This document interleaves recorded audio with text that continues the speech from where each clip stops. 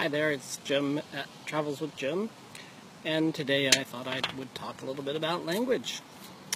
It's been my experience traveling around the world that it's been really helpful to learn at least a little bit of the language of wherever I happen to be going. So I learned a little bit of Thai. I know a little bit of French, Spanish, Italian, Portuguese, Japanese, Thai, and Greek. And it's actually been very helpful. In France, people would often walk up to me and start speaking in French.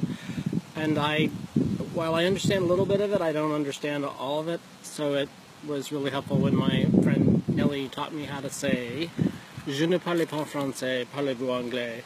which basically means, I don't speak French, do you speak English? And a lot of the time people would say, yes, I speak enough English to get us by. More recently I've been in Greece, where I know a lot more of the language, primarily because I have a friend who's a Greek teacher, and she's been helping me learn Greek. And very early on I learned how to say please and thank you. Please is parakalo, and thank you is efkaristopoli, which goes a long ways. Also, thelo enopatiri kokino karasi parakalo, which means I'd like a glass of red wine, please. That goes a tremendously long way. But also, just connecting with the locals helps tremendously.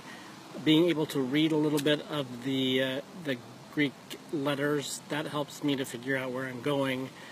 And then I've been in a couple of monasteries where people would actually tell me that they very much appreciate my learning at least a very little bit of their language, because they have a connection of their language to their culture and their soul.